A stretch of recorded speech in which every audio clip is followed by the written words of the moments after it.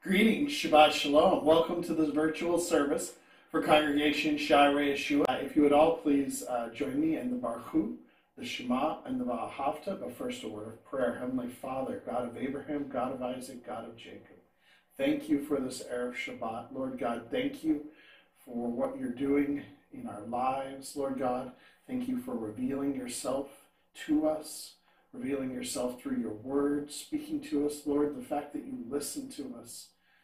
Billions of people on the planet, yet you take time to individually listen to each one who calls out your name, Lord. It's just truly amazing the love you have for us. And I thank you for that. I ask you would give our leaders wisdom and guidance. And Lord, just cause us all to grow in you and to hear from you this evening. In Yeshua's name, amen. Baruch Adonai HaBarak. Bless the Lord, the Blessed One. Baruch Adonai HaBarak Le'olam Va'ed. Blessed is the Lord, the Blessed One, forever and ever.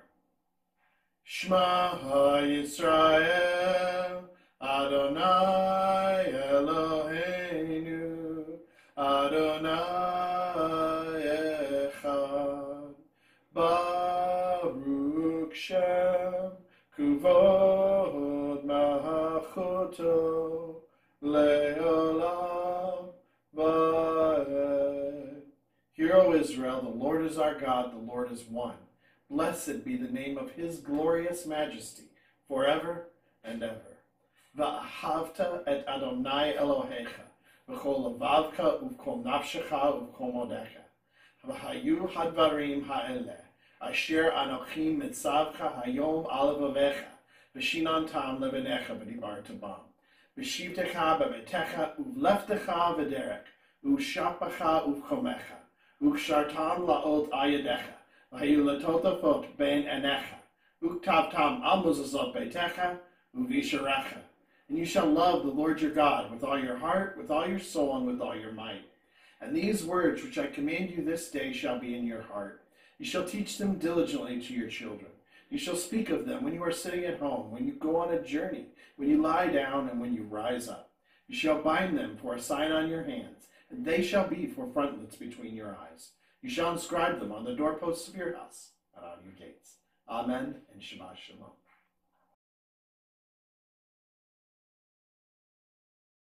Tonight's drash is from Numbers 22:2 through 25:9. It tells the story within this passage of Balak and Balaam. Balak was the king of Moab, which was east of the Dead Sea, and Balaam was a soothsayer, seer, pseudo-prophet from Mesopotamia near the Euphrates. Balak had seen the Israelites encamped around Moab, and he was terrified of them. So he sent for Balaam to say a curse over Israel. He thought this would help his cause. Balaam was reluctant to come, but eventually he did come, and God was kind of angry at him for this. And on the way, he sent an angel, and Balaam's donkey saw the angel, but Balaam didn't. And finally, God opened the mouth of the donkey to talk to Balaam, and Balaam was able to see the angel. Balaam was not an Israelite, and his heart wasn't right with God, but he was able to hear God through his Holy Spirit, and even through the donkey. Though Balak promised Balaam much and was persistent in his asking, Balaam did not curse Israel, but rather bless them on 3 occasions. Contained within this passage is the verse that I wanted to focus on, which was Numbers 23:19. It says, God is not a man who lies, or a son of man who changes his mind. Does he speak and not do it, or promise and not fulfill it?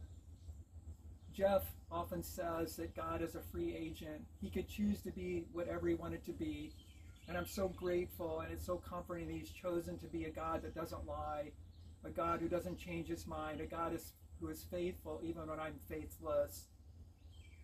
So just think of any passage in the Bible that you take as a promise from God. I like John 6:40. It says, it is my Father's will that those who look to Yeshua and trust in him will have eternal life, and Yeshua will raise them up at the last day. God's not going to change his mind about that. He's not going to lie about that. He will fulfill that. If I look to Yeshua and trust in him, I will have eternal life, and Yeshua will raise me up at the last day.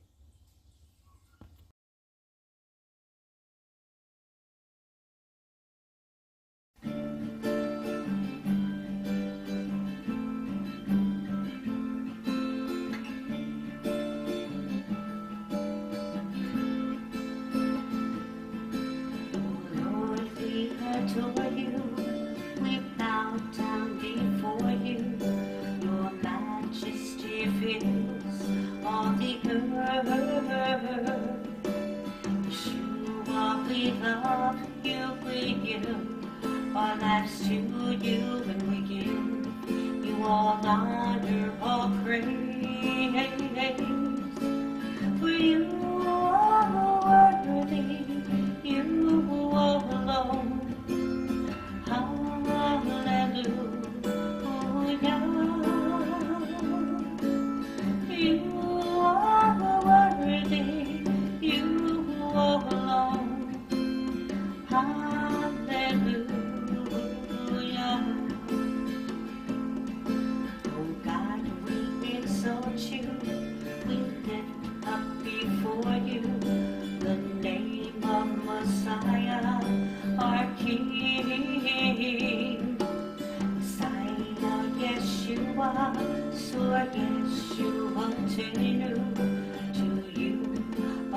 Praises we bring,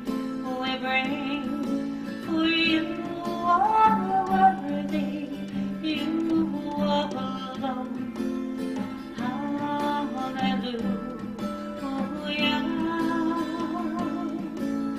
you are worthy, you alone. Hallelujah. You are worthy, you alone. Hallelujah.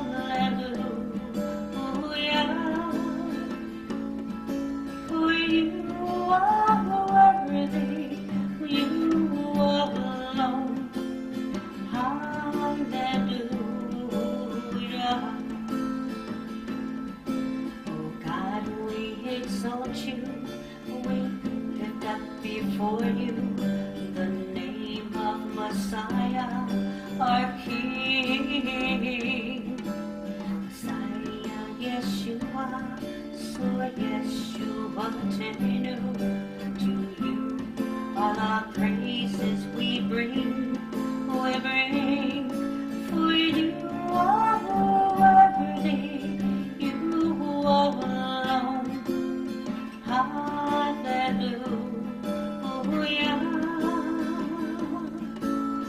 You are worthy, you alone. Hallelujah.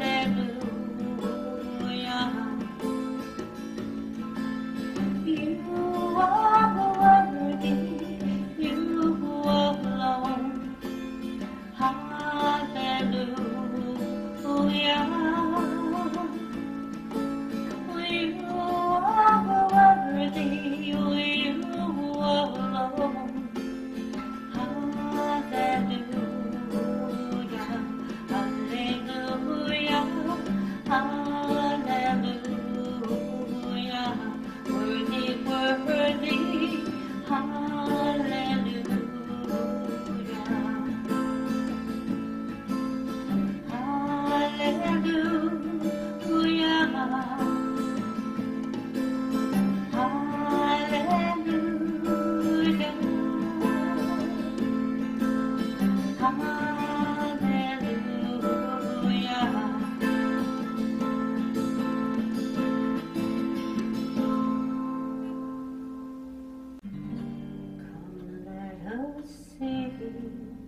For joy to the Lord. Oh, let us shout aloud to the rock of our salvation. Let us come before him with thanksgiving and extol him with music and with song.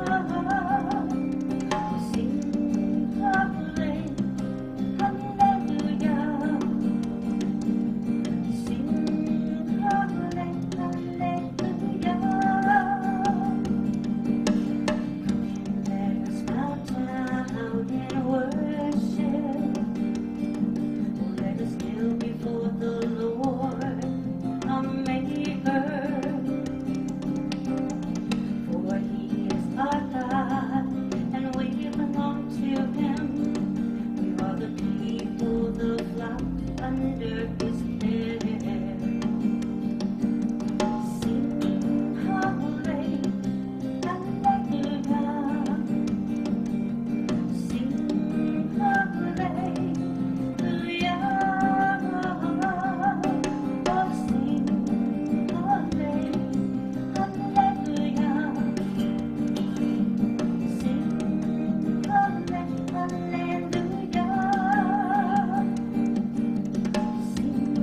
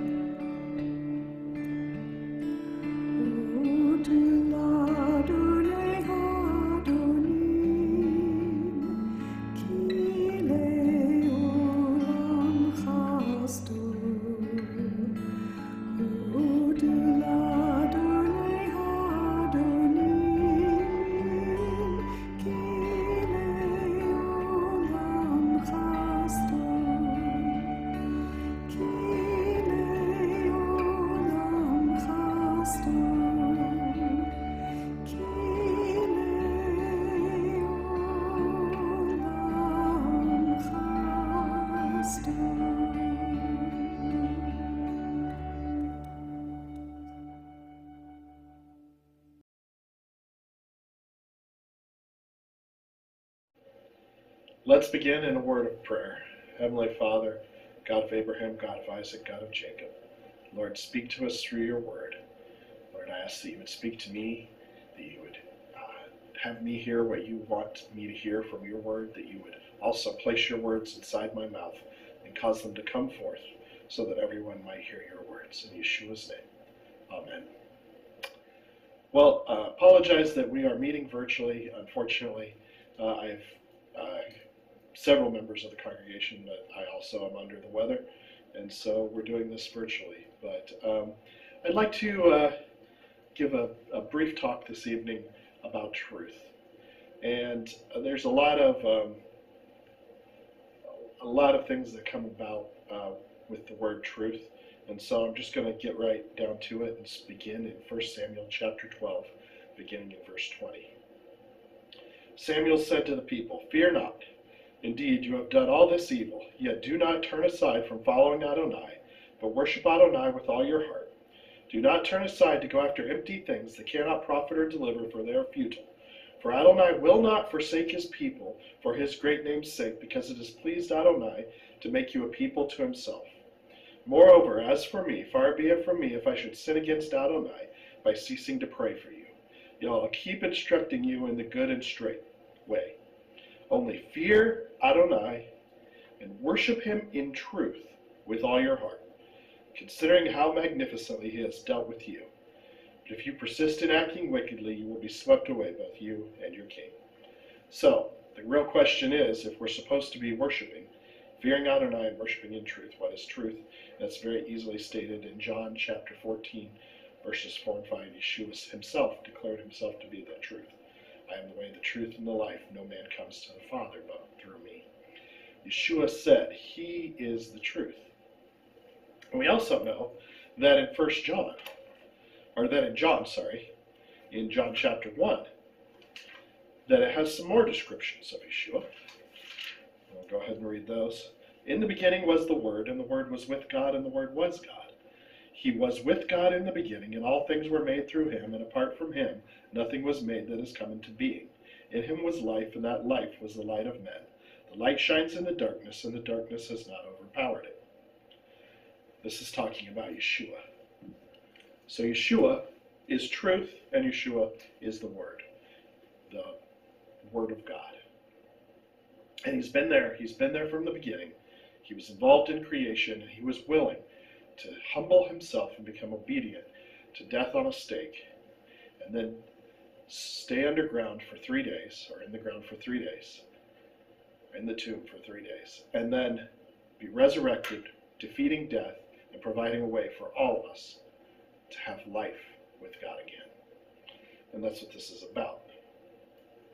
Now you'll notice that the Word, he says that in him was light, and that light was the life of men. As a matter of fact, Psalm 119 says, thy word is a lamp unto my feet and a light unto my path. So I'm going to tell you something right now, and this applies to me, it applies to you, but if we are not walking in God's word, which is truth, if we are not walking in truth, his word is not providing a light, that means we're walking in darkness. And that's a very serious place to be. Now, Jeff was going through Bible studies a while ago on 1 Kings chapter 3. And part of that was Solomon and his request for wisdom, or understanding, as we know. Excuse me just a moment.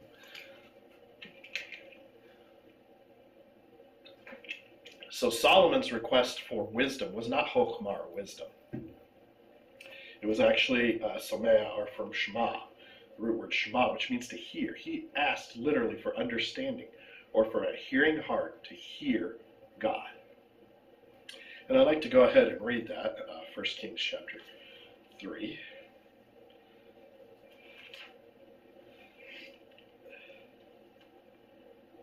So give your servant a mind of understanding to judge your people, to discern between good and evil, for who is able to judge this great people of yours? He recognized his place. They were God's people, and he was simply serving the Lord. Now it was pleasing in the eyes of Adonai that Solomon asked this thing, so God said to him, because you asked for this thing, and did not ask for long life or riches, or ask for the life of your enemies, but asked for understanding, to discern justice, behold, I have done according to your words, and given you a wise and discerning mind, so that there has been none like you before you, nor anyone will arise after you. So not only did he get the understanding that he asked for, the ability to listen to God, his heart to hear God's word, but he also got wisdom.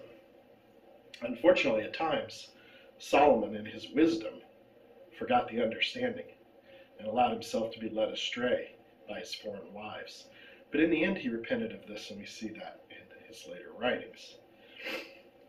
So, as a matter of fact, in Ecclesiastes chapter 3:11, God said there, the writer says, he put eternity in the heart of man. And the only one who could fill eternity is the one who never ends, who is God. So, how do we focus on truth? How do we recognize truth? How do we spend time in truth? Well, Colossians 3:2 says, set your mind on things above, not on earthly things. Read God's word. If anything you are told is different than what is in God's word, it is wrong and it is not truth. God's word is 100% truth. And that's what we have to go by. Now, we have examples. What about where the scriptures may not be 100% clear? Excuse me, 100% clear. Solomon's son, Rehoboam, he grew up seeing how much wisdom his dad had, but he also saw the folly of his father. And in 1 Kings chapter 12, he was approached. And the tribe said, Solomon taxed us, lower the taxes. And he went and he got counsel. And he got counsel from his father's advisors, and they said, yes, you will be loved and endeared if you lower the taxes, if you reduce this. But his younger counsel, his friends that he grew up with, said, no, you need to show them that you're king, that you're boss, that you're a bigger man than your father. And so his response was quite interesting, if you'd like to read it in 1 Kings chapter 12. But basically he did deny it, and he claimed to be a bigger man than his father. So with age comes wisdom, right? So we can find God's word by just simply asking the elderly what that wisdom is. No, it still comes from God's word. We see in Joshua chapter 9, verse 14. Excuse me.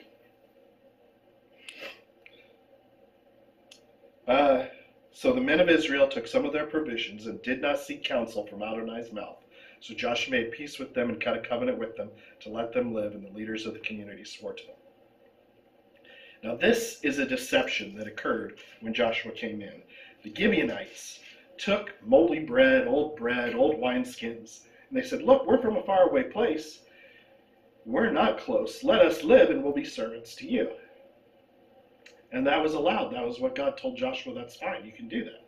So without consulting God, Joshua and the elders, and keep in mind, Joshua's elderly at this point, they did not seek God, but instead followed the wisdom of what they saw, of their circumstances around them. And it resulted in the Gibeonites not being destroyed, as God had asked them to do. Now, they still had to honor their pledge, and they were still slaves. But that goes to show us that there is no person, no old person, no young person, who is guaranteed to have God's wisdom, except God's word alone. Now, certainly out of the mouth of babes and out of the elderly can come wisdom. And I encourage you to seek it, but you always must be judged against the word of God. In Zechariah chapter 8, beginning in verse 18, again the word of Adonai Tzvaot said, the fast of the 4th, and the fast of the 5th, and the fast of the 7th, and the fast of the 10th month will become joy, gladness, and cheerful moedim. Therefore, love truth and shalom. Love truth and shalom. Do you seek peace, and do you love spending time in the Scripture?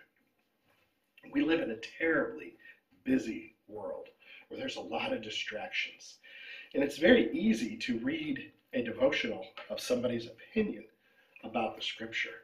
And maybe it covers 3 or 4 verses, but they can be taken out of context. They can be all sorts of things.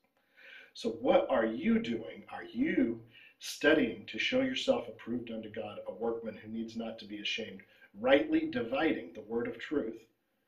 Or are you negligent? I know at times I have been negligent. I have gotten distracted and not studied enough. And it can happen to anyone. And I don't want it to happen to you. So I'm urging you to recognize that the Word of God is truth, and that truth has a mighty power, because our life has so many things going on. We're coming out of the coronavirus, maybe going back into it. I'm sick right now, and all these things that are going on in the world, the war in Ukraine, the injustices all over the world. How do we focus? How do we spend time? How do we make enough time to study the Word of God with all that's going on around us when we have to work 40, 50, 60 hours a week? It's tough. But where your priority is, where your heart is, there your treasure is. You want to place your treasure with God. And that is in His Word. And the beautiful thing about God's Word, about the truth of God's Word, is that in John 8:32, He said, you shall know the truth, and the truth shall set you free. You still may be working 60 hours. Life may be chaotic, but in your spirit, you can be free of the worry, of the weight, of everything, because you are following God's Word first above everything else. Now, in supplement to this, I would like to cover just one example of a common way that people try to say that the Word of God is not true. And that is Matthew chapter 12, verse 40. So if you'd like to turn there with me.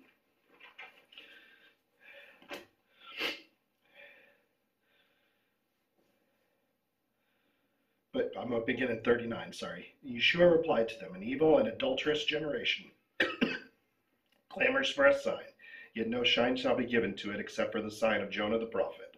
For just as Jonah was in the belly of the great fish for 3 days and 3 nights, so the Son of Man will be in the heart of the earth for 3 days and 3 nights. Now, a lot of people, and actually there's a movement, infidels, an infidel movement, or website anyway, that specifically points to this to say, see, the Gospels are wrong. If Yeshua was in Friday, Saturday, and part of Sunday, that is not 3 days and 3 nights. It's a lie. And excuse me. But in Luke chapter 18, it actually says something a little different. In Luke chapter 18, he says that he will rise on the third day.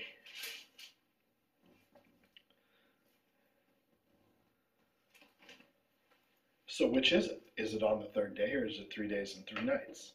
Or in Matthew chapter 28, when it says that they began on the first day of the week, that's Sunday, to go to this tomb. That's the third day. Now, if you were 3 days and 3 nights, you would actually be done on the 4th day, because it would be a full 3 days and a full 3 nights. So what is the answer? Why does our word of truth seem to contradict itself? Well, it's quite simple. I believe in 100% accuracy of the Bible in its original context. And that's important, because there are things known as idioms or phrases. Now, I worked really hard at work, and it killed me, literally, but I got it done. Right there, I used 2 idioms. A, it didn't kill me. And B, I used the word literally to mean not literally. Now, if I was studying that purely from a language and did not have knowledge base of English, I would say, well, that guy's completely lying. But in actuality, I'm using common phrases that mean something different than what they were. And we see examples of this in the Tanakh. As a matter of fact, in Esther chapter 4, which I'm going to turn to now, I'm going to turn to Esther chapter 4, verse 15. Esther sent this reply to Mordecai: "Go, gather all the Jews who are in Shushan and fast for me. Do not eat or drink for 3 days, night or day. My maids and I will fast the same way. Afterwards I will go to the king, even though it's not according to the law, and so if I perish, I perish." So Mordecai left and did all that Esther commanded him. So 3 days, 3 nights, on the 4th day shall be going before the king, if we understand it literally in that. But if we understand idioms, it would be on the 3rd day. What does chapter 5 say? On the 3rd day, Esther put on her royal apparel and stood in the inner court of the palace. So we see right there in Scripture, in the Tanakh, that this is a Hebrew way of saying things. And as a matter of fact, even in the Babylonian Talmud, it says that any portion of a day is considered the day and the night of a day. So a portion of Friday, Saturday, and Sunday would be 3 days and 3 nights, or 3 days, depending on whether you're using an idiom or not. So we recognize that God's word is true, and there's so many more examples of this, and there are places where people want to try and tear apart Scripture and say that it's not true. And I just wanted to go over one of them with you this evening and be very brief. I'm also going to read from 1 Samuel chapter 30, beginning in verse 12. They also gave him a fig cake and 2 cakes of raisins, and when he'd eaten, his spirit came back to him, for he had eaten no bread or drunk no water for 3 days and nights. That would mean the 4th day if it's not an idiom. But then David asked him, "To whom do you belong, and where are you from?" "I am a young Egyptian, the slave of an Amalekite," he said, "and my master abandoned me 3 days ago." So we see that every time this is used, it's actually an idiom, and it's actually referring to 3 days, not the 4th day. And so this argument that the Scripture is not true falls apart right there. And there's so many more examples of these. And I encourage you, study yourself. Don't be afraid to challenge yourself and see what you find. And it will strengthen your faith as you recognize the 100% accuracy of every word of Scripture taken in context. Obviously, if I was talking to someone and I said, "She's a brick house," for those who like 70s music, that doesn't mean she's a transformer and she literally turned into a brick house. It meant something completely different. We're not going to go into that. Likewise, I could say Andre the Giant ate a horse. He probably literally did not eat a horse, to my knowledge, but he was large enough he probably could eat a significant amount, and people would say, "I'm so hungry I could eat a horse," and that may be something that he said. These are examples of idioms, and they're all throughout Scripture as well, so we need to recognize everything in context and not just take one verse out of context, but recognize it in context of all of God's Word, knowing that every archaeological find, every time there is an apparent conflict, it has always been resolved. There are many different examples for those who took the epic archaeology class. You see many different examples of archaeology confirming what Scripture said when everyone thought it was false in the Tanakh, and then they find it's true. Coming as recently to the lead seals on Mount Ebal. Everything in Scripture is true in its original context, and we need to study to show ourselves approved to that. Heavenly Father, I just thank you for these words, and I ask, Lord God, that you would help me increase my desire to study and show me your words even more and more as I continue to do so. Thank you for this evening, and I ask, Lord God, for a healing of all who are sick, and I just ask, including myself and my family, and I ask that we would meet again next Friday and worship together in your name, in Yeshua's name. Amen. Shabbat Shalom.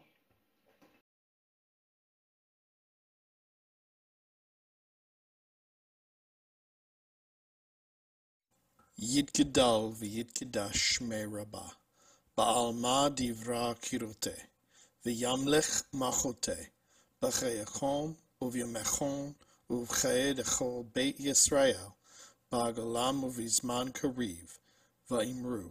Amen. Yehe shmei Rabbah mevarach, la'alam u'almei almaya. Yitbarach v'yishtabach v'yitpa'ar v'yitraman, v'yitnaseh, v'yitadar v'yitaleh v'yitalal, shmei dechosha, brechu, la'ela min kol berchata v'shurata, toshbachata v'nechamata, damiran ba'alma, v'imru. Amen. Yehe shlama Rabbah min shemaya, v'chaim aleinu v'al kol Yisrael, v'imru. Amen. Oseh shalom bimromav. Hu ya'aseh shalom. Aleinu v'al kol Yisrael. Va'imru. Amen.